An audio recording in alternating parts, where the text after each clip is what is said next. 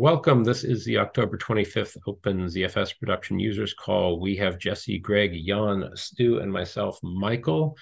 We were lamenting some issues that Greg was having with a Dell R7525, and there are some links in the document. And Jan, it sounds like you had some on-topic points. Go ahead with those. Yeah, so I'm looking into how to improve FreeBSD jail provisioning on top of ZFS in FreeBSD 14 using the new extended jail syntax and so on. But you could encounter the same use case on other operating systems.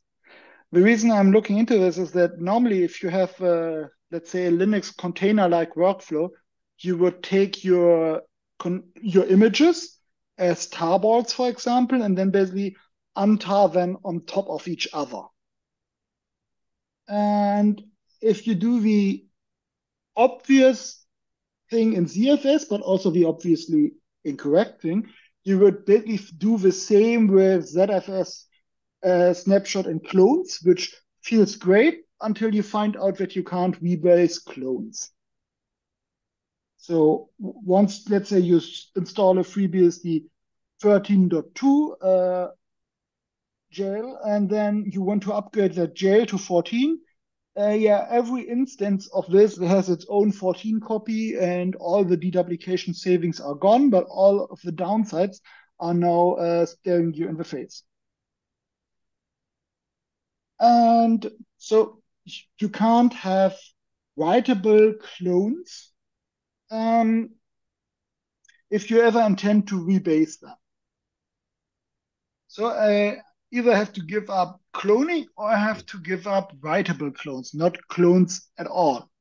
I looked into using read-only clones, and this works great. So what I do is I provision my FreeBSD whatever, patch level whatever, as a ZFS dataset, snapshot it, and then clone it into a jail as the base jail. And the FreeBSD file system hierarchy works out in such a way that it works really well in practice, and I don't need overlays and unions within directories. Instead, I just can express what I need with mount points. That brought me to the next stumbling stone in my path, which was that now I have this read-only ZFS dataset, which is a clone of my FreeBSD userland, but I have file systems as child datasets under that, which I don't want to lose when I update the base, which is a problem because if I do a recursive ZFS destroy on the clone, it will also destroy the child datasets of the clone, which are the persistent data I want to preserve for the jail. So that doesn't work because what I had to do within this design to make it work is to ZFS rename the clone array and basically for each subtree find out if I want to move it back in place or if I want to clone it again. So basically replace all the clones and then rename just the child data sets back into the original path, which is possible, but annoying and too much moving pieces for me to feel comfortable with. Then just this weekend, I found a lot cleaner solution, which is for the jail, I create an unmountable dataset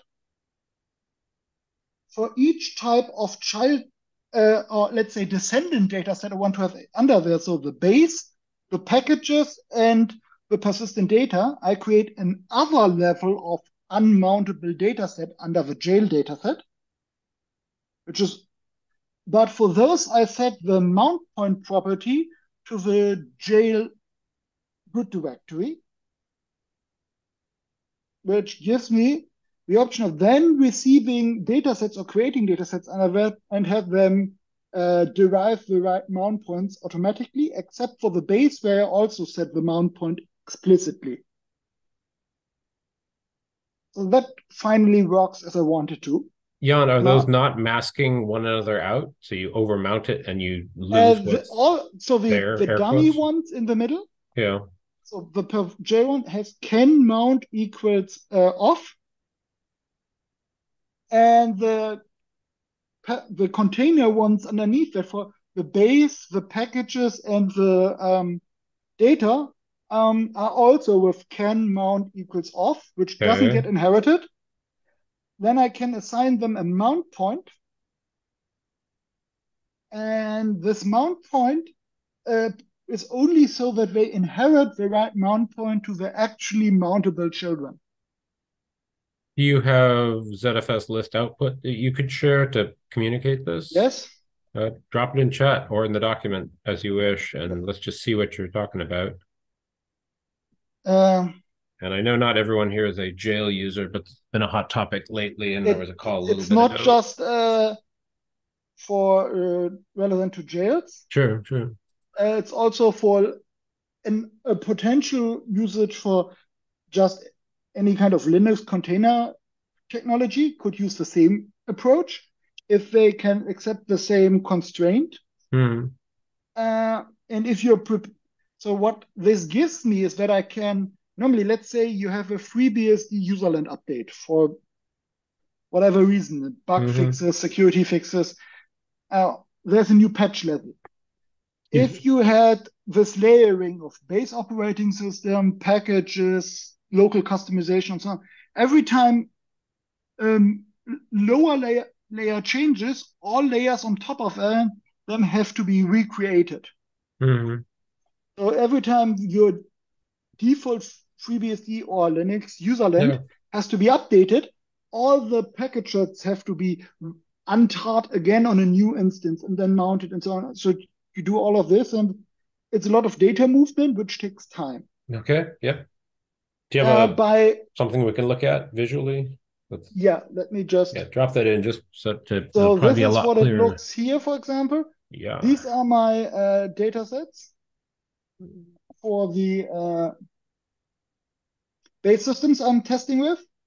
Then here, this is what I create for my reference simple application. Oh, that's too long already. Sorry about that. Stupid limitations. Oh yeah. It's live. Uh, Uh, so this here is what it looks like. And the stuff under data is local to the jail, and the stuff under PKGs, just short for packages, to keep the amount path not so long. This here then gets mushed together, and I snapshot it all. If I try to copy and paste the snapshots, it gets far too long. But I think of it like I do a snapshot on create so that I can roll back to the empty state if it fails during provisioning. yeah. And then so that I can clean up and have an idempotent jail.conf, which basically wipes anything if it's out of sync, cleans up and recreates it. And then the jail instantiating this would be something like this. Yep, that Okay. works. So give us a quick tour here. Let's The last say, one yeah. is, as you can see, the um, so only the base FreeBSD 14.0 is mounted.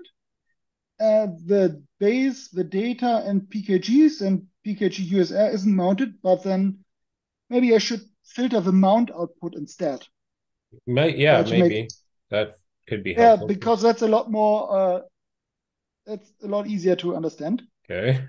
Because here you don't see what is mounted and what is not mounted. So this is the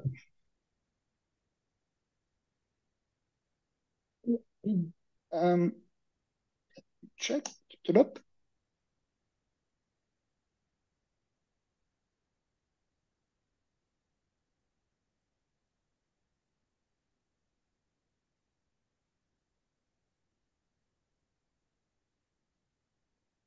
this is what's mounted on in my instance, which Okay. combines a base system and the packages and a few temp FSs.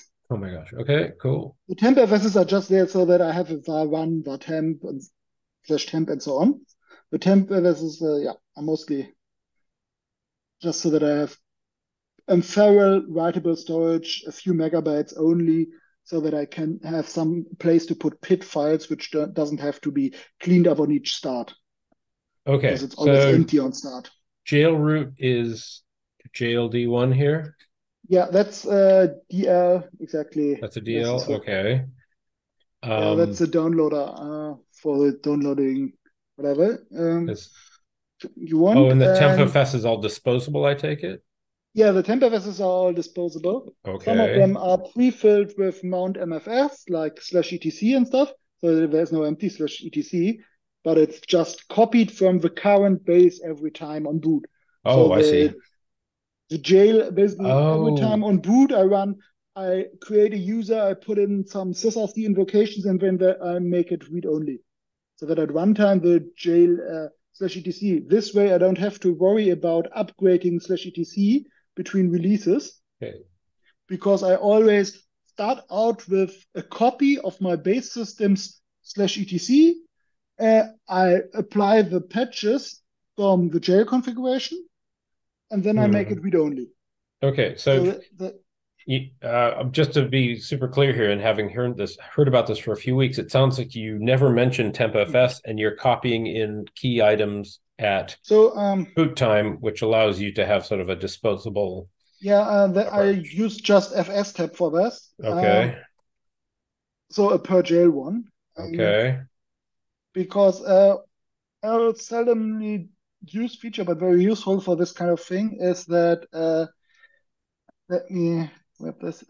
My FS tab looks something like this. Yeah. Mhm. Uh, just need a second. Yeah. So this here is my jail FS tab. It looks terrible in the formatting, but it looks nice in my editor with the columns properly aligned. Well, I have technologies for that. Yeah. So what I do is I yeah. This way we can have then. Yeah. Now it looks mostly readable. Yeah. Tiny. The important part is the Excuse me. MFS lines. Yeah. As you can see, the file system type is still tempfs, but here it's MFS, which gets mounted through the mount MFS command, which is an Hmm. old command from the old memory file system, Yeah. which created a memory disk, put in UFS, and mounted it async.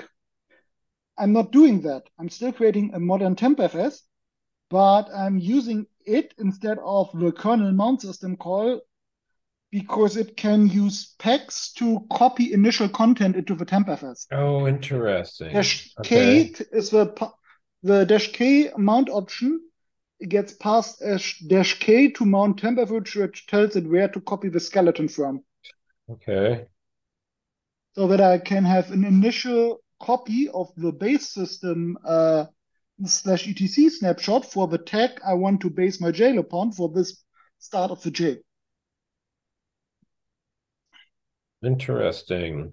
And right now, if the ZFS cache is warm, I destroy the jail and create it again, it's less than 500 milliseconds Interesting. to Okay. provision the jail with just a bloated jail.conf and a bit of shell script. Uh, Um, you had buried the lead on TempFS and MFS, which perhaps other attendees are familiar with. It's a bit so previously specific, but I'm sure there are equivalents elsewhere. Linux has equivalents. I Yeah. don't know about Solaris.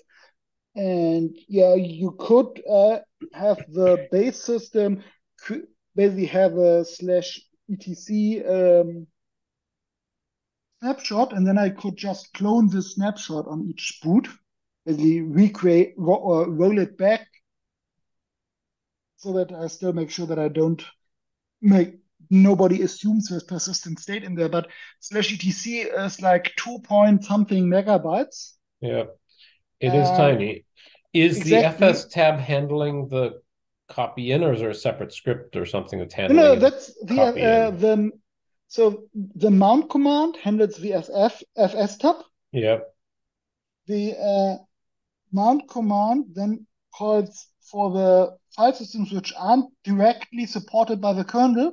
It Yep. calls a mount command, mount MFS. And mount MFS gets past the arguments, including the read write and the size and the dash K. Where And are when it those sees the arguments? I'm dash not K, seeing them. you mark the line as red.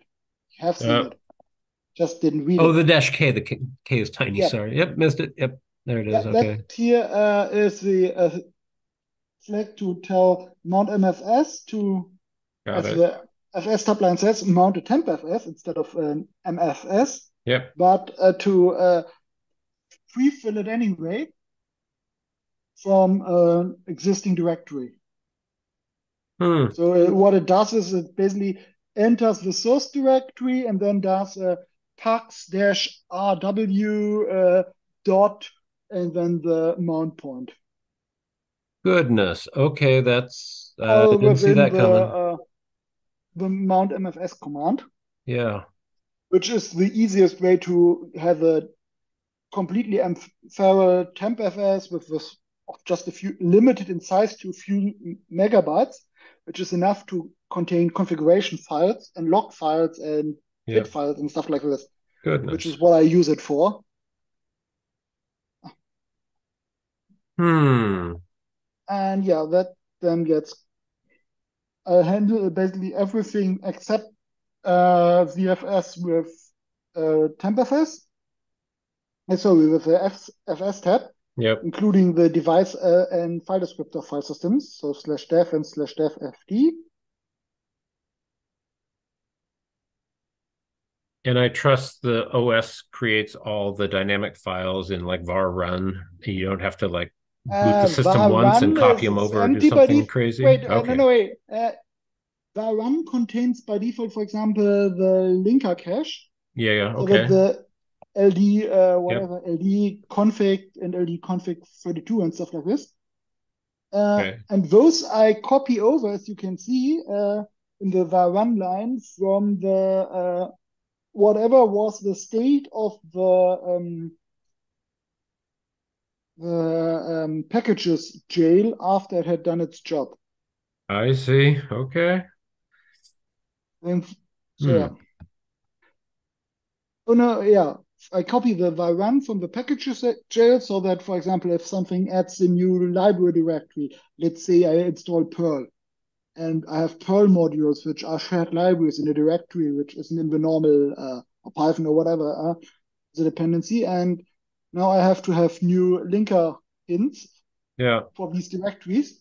I copy those over, but I copy the slash etc from the base jail because installing packages isn't supposed to change the slash etc directory. Yeah, Okay. So in on reboot, you lose the tempfs items, but you don't care, I trust. exactly. I don't care because the jail's hooks will do the customization on each start, and the customization is just things like write a few, append a few lines to the etcrc.conf or something, Okay. and that I do per start. And that's Okay. So where yeah, I always tempfs is truly start. tempfs. Okay. Yeah, But really, and you get persistence it's to here, and avoid here. Oh my gosh. what? No, no, You none of this tempfs are copied back. right, but They are etc's lost on jail persistent. stop. Okay. No, But no, the no, MFS none of it ones is. are none of it. No, Oh, they are it is lost as well. tempfs But here in the start. yeah, Okay. exactly. They are all temp FSs. Yeah. I remount them or I update the mount to read only after the jail has been created, Yeah. before the first command is executed inside the I jail. see. So that, or when the setup is done, so before the real job happens, I use the exec dot created to set this up. and then I can use exec.start to run commands like etc rc in there. Okay. Then if you add a The normal user on a startup system, scripts. you lose it on stop. Yes, but it will be recreated on next start. What step preserves that? I'm missing that. It isn't preserved, it's done on each start. Uh, I run pw in the exec.created with oh, jexec. okay, fine. So it's So basically, I provision it on every start of the jail, which is a few milliseconds. so you couldn't run PW on a running jail and have it preserved with the user preserved. Not using Yes, tempfs. If I use the right. ZFS dataset for Of that, course. sure, Okay, good. but then I have to worry about what happens when 14.1 comes out. Exactly. Well, okay. Now I don't have Interesting. to worry because I only apply the very same changes with sysrc to 14.1 Yep. and it still works. I Okay. basically Okay. what I now basically care about is the script to automate the modifications on create. Hmm. Yeah, I don't know if anyone, but Michael is still trying to follow my um, No, I'm So following. I everyone, I go just through confess, he's been the describing this for rabbit some hole. time, and this reveals actually quite a bit that wasn't clear. So anyway, go ahead. Others. Questions, recommendations, anything. the way I've done it before, instead of Yeah, having all of the different temp FSs, I have a single temp FS and symlink back in. yeah, that works. And you can either have a single one and symlinks, or what also works is if is have a single potentially persistent directory and then export paths of it via nullfs or in Linux terminology bind mounts. Yep. That also works. The downside is that while it's not much, nullfs has an overhead and hides some things which could be useful from you. True. The biggest thing And for me is when I generally when I've done jail type, what the situation you described, it's 20 or 30. So 8 mount points for 20 or 30 things gets obnoxious to step through. So yeah, that's don't a do that. Grab through it. no, I bet again, it's one of those sanity things of hey, it's easier if I've got one mount um, point. But again, there's it's Linux, it's Unix, everything. There's multiple ways to do everything. yeah, Yep. of It's course. what works best for you at the time. Yep. The other thing I had a second here, is so, for example, I use this to then make a WireGuard tunnel available with the host jail or the parent, the host system as underlays and the jail as overlay. So if you, for example, have to bypass censorship or enter someone's censored network of some other country or something, then you can make it impossible for the jailed processes to even know the host address to leak it. Because in this case, WireGuard tunnel uses the host as underlay and the jail VNet, so the virtual network instance in Linux terminology, that would be a network namespace. Um, and the underlay of the WireGuard is the real network, and the overlay is the WireGuard tunnel. So the jail only sees a WireGuard interface and a loopback, and has no idea how the WireGuard is able to reach any endpoints.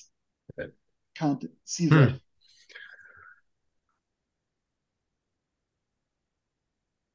Do you think he'll share any scripts to do this, or is that all Ansible or something Right now else? it's a shell script which needs some polish. Well, keep polishing. Um, All shell scripts need polishing, even when they're done. Yeah, correct. yeah, of course, and the author needs a shower, but that's not. No, no. Right now it's really a bit too specific.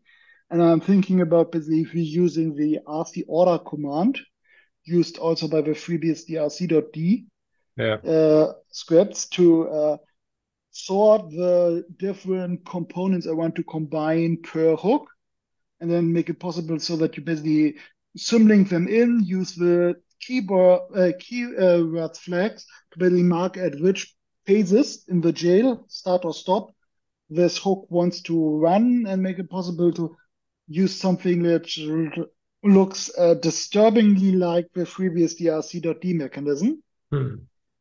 which I'm not the biggest fan of, but it works for this. I've, I will have to check how much overhead it brings, because I would really like to keep provisioning time under a second.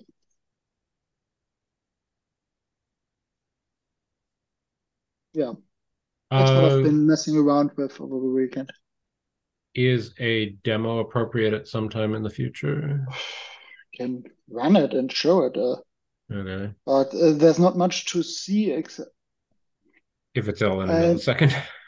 No, Okay. it produces a bunch of logging output, but let's keep that maybe the live demo of the recording, because it's all in flux. Okay. Excuse me. Well, I do look forward to your updates. Earlier, Jesse had a question if there have been any OpenZFS 2.2 issues, and I simply have a quotation from Slack, which is, has anyone had a chance to look at the Mac OS PR? So we'd have to look at what they're referring to. That's not very specific. Thank you, Jan. Has anyone had the time to play with bclone? The new block cloning, eh? Yeah, file level block cloning with less overhead than the traditional DDub.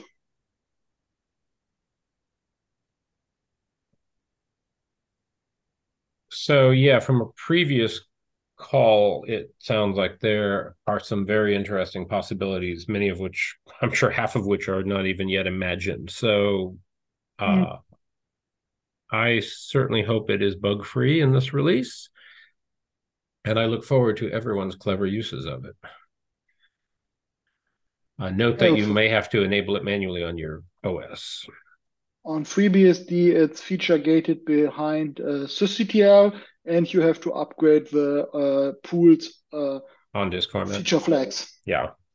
Speaking of which, thank you, Jan.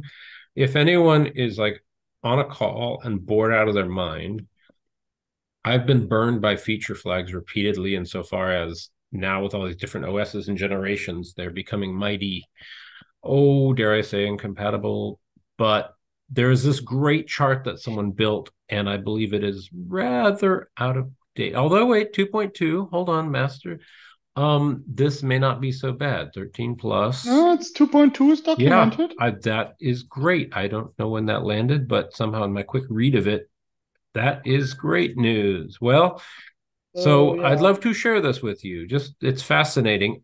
And I recall there being a flag or something to just specify a generation. Does that ring a bell, or do you have to manually? Yeah, there was discussion about adding this ZFS pool creation time to basically say, I want to target these or the accepted list of platforms as of this basically epoch, or whatever you want to call it. Like, I would like to be compatible with FreeBSD, Linux, and OmniOS as of 2020 or something. Yeah. Did that leave the idea phase? No, the idea phase is basically find the intersection of releases you want to support and enable them.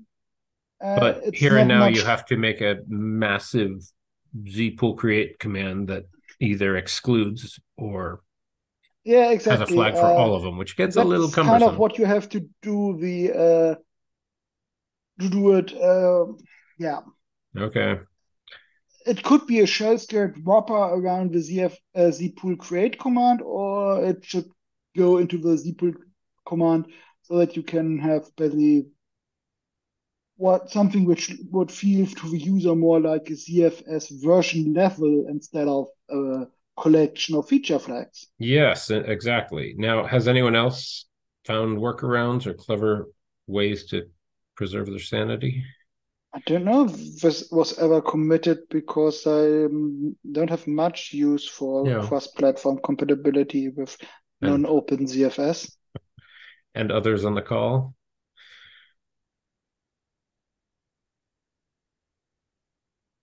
So anyway, I'm glad that is up to date. Bouncing No between worries. mutes. Yeah. And calls. That's okay. Yeah. That's cool. Anyway, if we're missing some clever strategy, I'm all ears because there's always something. And I'm surprised that there are flags that have either no, interesting, either come and gone or what's going on here. Anyway, so that's all green yeses across the board. And then this one, what it was removed, class of storage. Oh, regionally compatible. Who's got it? Looks like an Nexenta feature. Got it. Okay, I didn't even catch that. They're doing there is proprietary. I think this was a prototype of what used now is special allocation classes, right? That could easily be. Okay, It's clever. probably a prototype kind of thing. Nice. Okay, fascinating. There's a yes also. Yep, Nexentus. I see. They've done their thing. Cool. Anyway, just wanted to share that. That's a lot of homework on somebody's part. Boring homework. It's like forcing a certain yellow someone to write 100 times the compatible versions onto the whiteboard. So I'll put it as a question here. Did some form of I want this generation / release / year of featured flags land? Because I recall lots of talk about it, but do not know if there's like something out there. So I'm all ears. Maybe someone will chime in the future. Any other questions, ideas? zpool.features, let's see. I think it is that simply documentation of them, or let me jump on a system right It's now. the documentation of them, but yeah. Is that a manual page or commands? I think it's a manual page. Yeah. zpool. Yeah, no, I don't want to parse that page.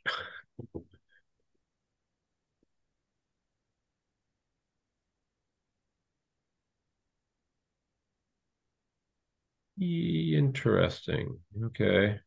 Yeah, there are a bunch of tickets for that, but I don't know if this ever made it in. I think the discussion started at least 2018 or so. Mm-hmm. So, yeah, CFS. There is a notion of set version equals, in this case, current, but maybe there are. But post some ZFS pick feature level 5,000. Yeah, 5,000. Right. So that's what they mean by feature level. Yeah. Which means that basically Oracle gets to use 4,000 and a bit below it. So everything, exactly. I think they're still 30 something or so. Yeah. So it's a long time until anyone not going to collide. Yeah. So that's what they mean by version. That was old news in OpenZFS land. Yeah, and then everything else now is a feature flag instead of a correct strongly monotonic. They've done that beautifully. Any other questions or concerns? And I do hope you work out that Dell issue because that sounds suspicious. I've seen it work too well in production that you shouldn't be having that much trouble from an HBA. Yeah, it could be that you just have to toggle a bit, or that it's only with the cards they have the deepest level of integration with. Mm-hmm. Yeah, if you don't have even if down they detect the let them answer. vendor and product ID of a card they know is supposed to have their custom firmware because they reuse the original product and manufacturer ID because that's burned into the ASIC. I assume at this point, and so basically they have no good way of knowing if their feature is implemented because they hacked it in afterward. I see. Go ahead. The other thing, Greg, I've done in the past, and it's a hack, freely admit it, but down rev the ID rack. Right. And that takes the BIOS down a couple levels, and then the newer cards. And we have great luck with the 9500 Broadcoms doing that in non-Dell servers. But that's trying to get Dell's overhead / footprint as far away from it as possible. So wait, that's downgrading the firmware, or what are you downgrading? You downgrade the ID rack, which downgrades the BIOS. But the problem with that approach is that you also reintroduce all the bugs they fixed. Yeah, but most of the feature and bug compatible to exploits from a decade ago. Okay, go ahead. But most of the ID rack things are feature enhancements and annoyances. I agree. I don't want to do it. I've done it in the past. It's a hack. It may work. It may not. Oh, iDRAC? You're saying? Yeah. Oh, iDRAC, yeah. The other thing you could try is to look what you can disable in the iDRAC, or enter the BIOS and look if you can disable the option ROM. For it, because if it doesn't run the option ROM, maybe the card isn't completely initialized and the iDRAC won't pick it up. Yeah, I think we tried that, but thank you. We're sort of past the point now. Of course. It's just, I wish I did have the time. I tried to put it off. It was kind of funny because I posted after we submitted and we said, okay, let's just buy the Dell card. I put the Dell card in. I thought my problems were all over, but the machine still wouldn't boot. It got a lot further, and that's when I posted on the FreeBSD forum there. And that's why it sounds like something else. And I will say, I thought you can disable the lifecycle controller entirely, which might get it out of the way, hypothetically. Yeah, I did not try that. But next time, we have another Dell server en route to us right now, so maybe I'll take the opportunity to try it on that one. Okay, everyone.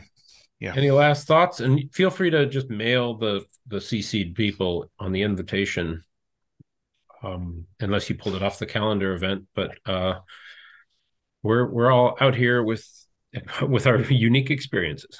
Mm-hmm. Yeah. No, I didn't know there's this kind of thing going on, so it's kind of nice. And thanks for having me over. How did you find out about it, and are you on the CC list? I been starting to linger in the OpenZFS channel. Oh, good. So I popped in there one day to ask a question about special device small block handling, and I just been there since. Well, welcome, and thank you. Drop me an email address if you want to indeed receive the mailings. I just do a simple CC list, nothing fancy. Yep, I'll do that. Thanks, Michael. Hey, my pleasure. Well, everyone, perhaps I'll see you next week. Take care, everyone. Have a good week. Thanks, guys.